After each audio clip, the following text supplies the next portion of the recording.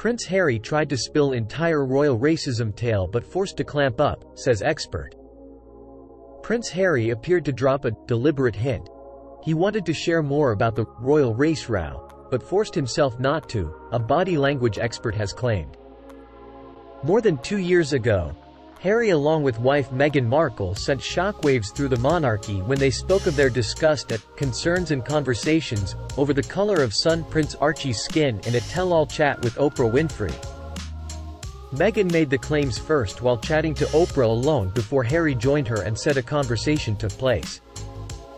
But when the TV host probed more, the prince refused to reveal what was said, saying he was not comfortable with sharing that.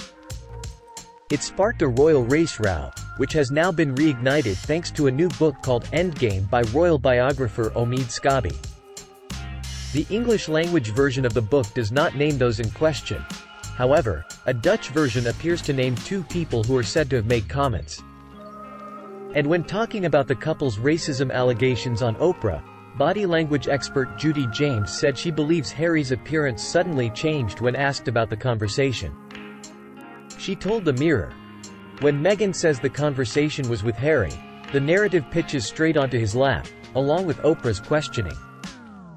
Harry's body language mood music changes in an instant. Previously he had looked wounded and vulnerable and sounded like a victim.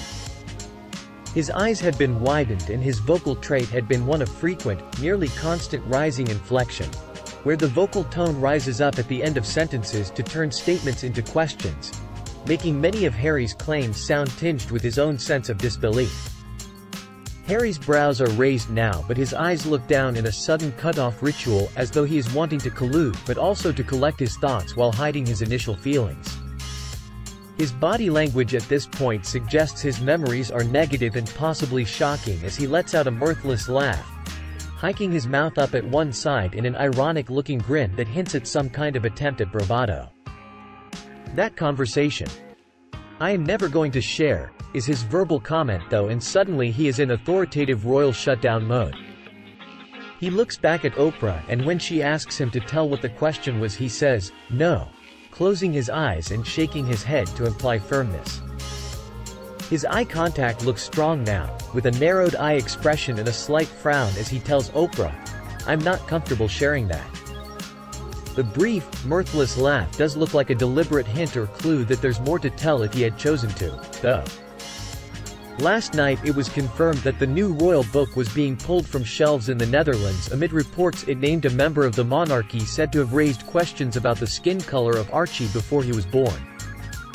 Xander Uitgevers, which has published the Dutch-translated version of Endgame, by US-based British journalist Omid Scobie, said on Tuesday it was temporarily withdrawing it from bookshops in the country.